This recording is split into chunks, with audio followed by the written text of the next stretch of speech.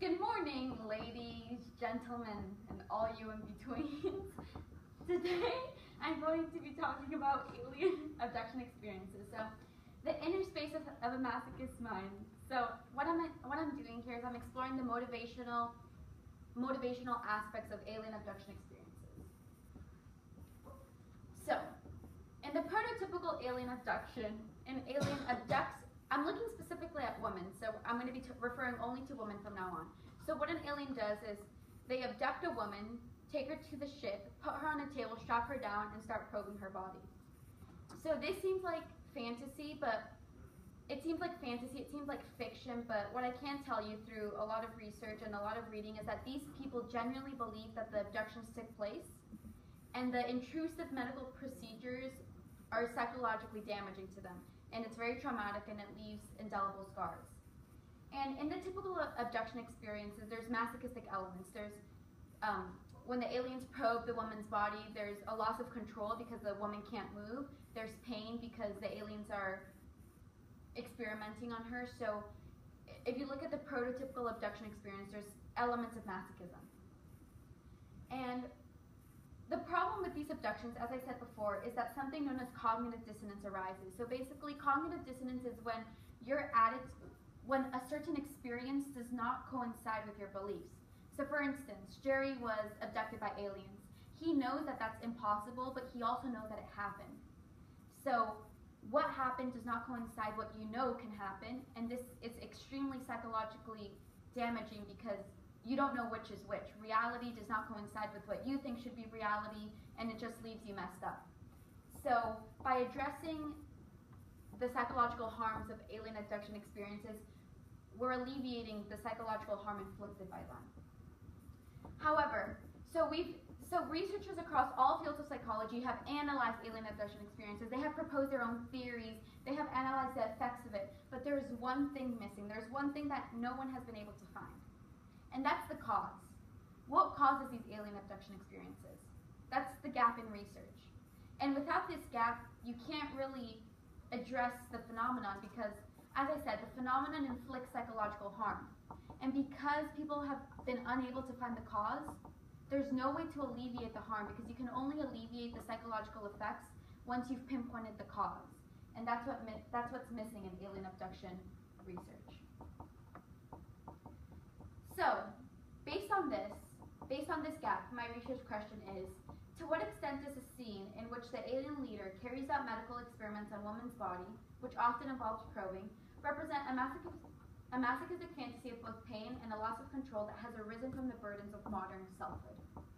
So my question has arisen from the gap, and it's taken from a motivational perspective, which encompasses a wide gamut of psychological subfields, and it directly tries to pinpoint the cause of this phenomenon.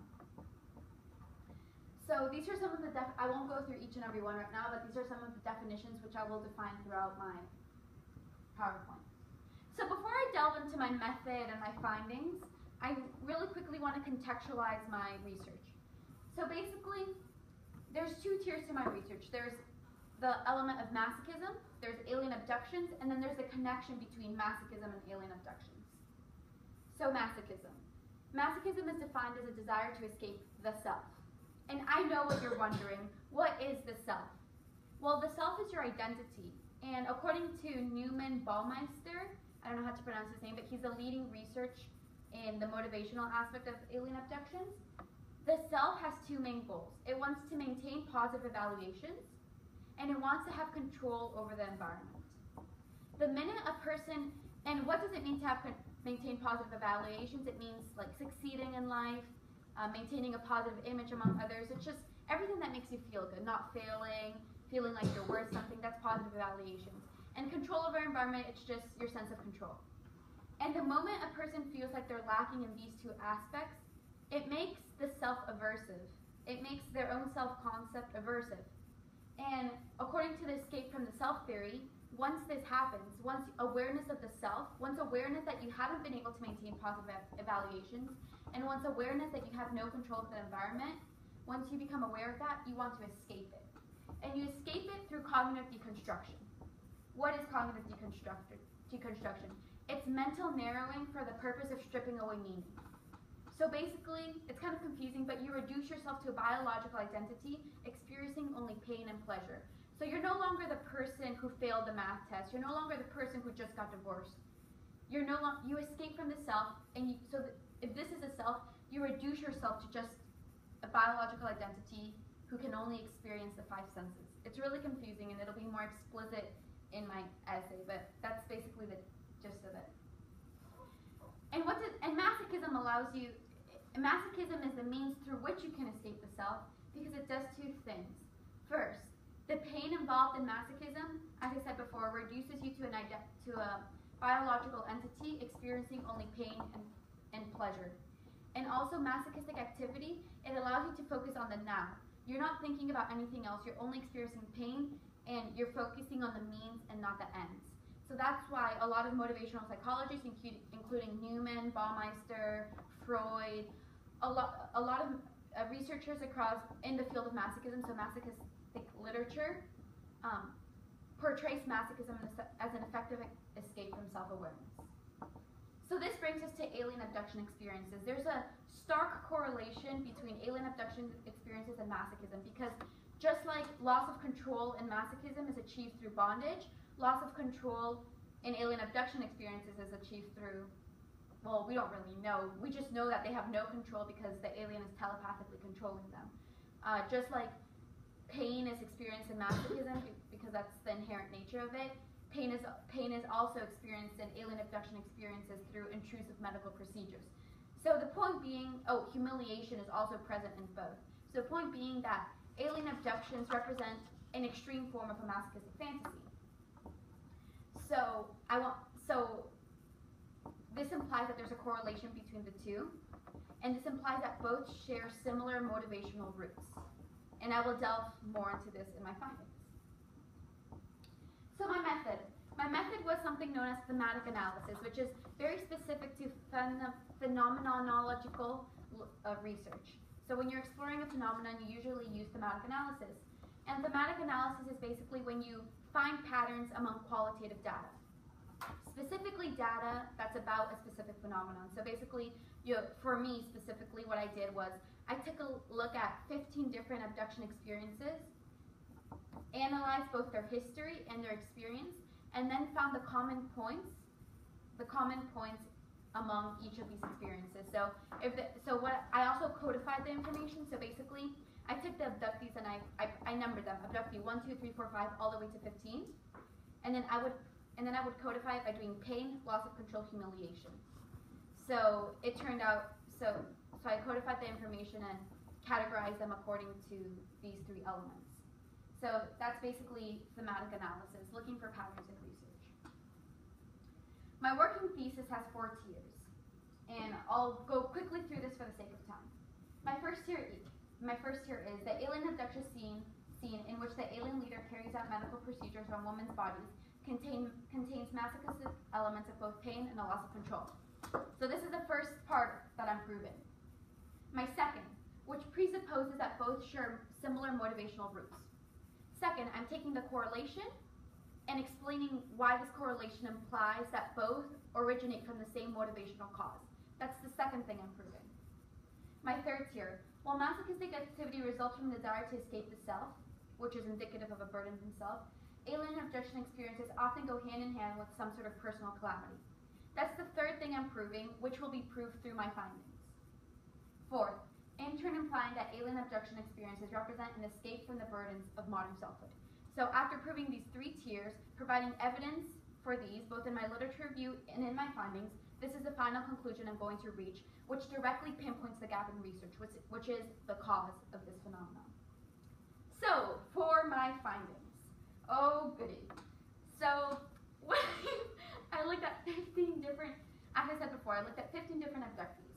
And what I did was I took the abductees, I looked at their history, and I also looked at their abduction narrative. And most narratives, so out of the 15, 13 of the abductees reported a similar story. They were strapped onto a table, they were probed on, they tried to escape, but they couldn't because they were either strapped to a table or the aliens just had telepathic control over them. So, out of the 13, coincided with the prototypical abduction story. masochistic elements were present in all 15. In all 15 abductees, at least 2 masochistic elements, the 3 being loss of control, humiliation, and pain, at least 2 of them were present in every abduction narrative. And 4th, in their history, in the history section of abductees, all of them suffered from some sort of personal calamity, whether it be divorce, they were abused as children, they were sexually abused, they were very dissatisfied with their life, they felt like their life was too traditional, a 3rd marriage, 4th marriage. All of them suffered some sort of personal calamity, and that's very interesting because I won't delve too deeply into synthesis, but this personal calamity could perhaps reflect badly on the self, which in turn instills in them a desire to escape self-awareness, which comes in the form of an alien abduction. That might sound confusing, but that's motivational psychology is very confusing. Significance. So, after I looked at the history, we pinpointed we know that personal calamities reflect poorly on the self, which I explained earlier in my literature review section. And the significance of my findings is that, so I found that personal calamities that reflect badly on the self could potentially be the cause of alien abduction experiences. So what do my findings do? The significance of my findings is that they offer a literal cause for a subjective phenomenon. So you can't really target the alien abduction experience itself, but you can target the psychological, normal thing causing them, which is a personal calamity. So this adds a new layer to abduction research because although people have found correlations between masochism and alien abductions, they haven't been able to find that personal calamity that is causing all of this. So I added a new layer to abduction research, and as I said before, targeting the normal, literal, phenomenological, can't pronounce that word, cause, and treatment for abductees. With this cause, we no longer have to be worried about, oh, alien abduction experiences are too out there, so we can't target them, because we found that the origins it's a personal calamity that's causing these masochistic fantasies. So now, because we're dealing with something in the realms of the normal, we can provide treatment for abductees. This is something that is very significant to the psychological community for treating the psychological harm that arises from these experiences. And 4th, it provides insight into the human psyche. So this is less important than what I mentioned above, but it adds a new layer of understanding human nature and what the mind will do in response to pain and in response to stressful situations. The power of the human mind. Thank you. Thanks, Vanessa.